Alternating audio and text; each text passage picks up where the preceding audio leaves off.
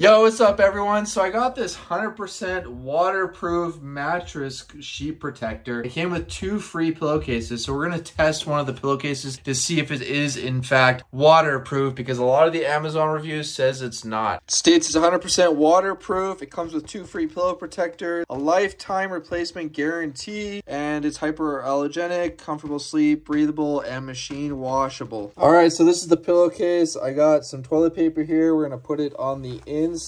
We're going to turn the water on and we're going to put the water over top where the toilet paper is on the inside, and we'll see if it gets wet.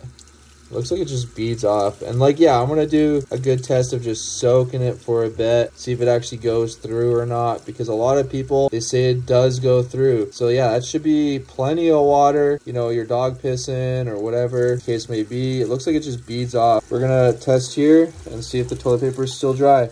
And guess what? It is still dry. And it looks like the water just beads off. As you can see, it just kind of ran down that side all over this. And yeah, the inside's still dry. It just feels cold, but it didn't leak through. It's like it's wet, but not on the inside, just on the outside. And to prove the toilet paper is actually real, I'll wipe up some of this water here and on the outside, and as you can see, it is ruined. So this is 100% waterproof. And this was from a brand called Everlasting Comfort.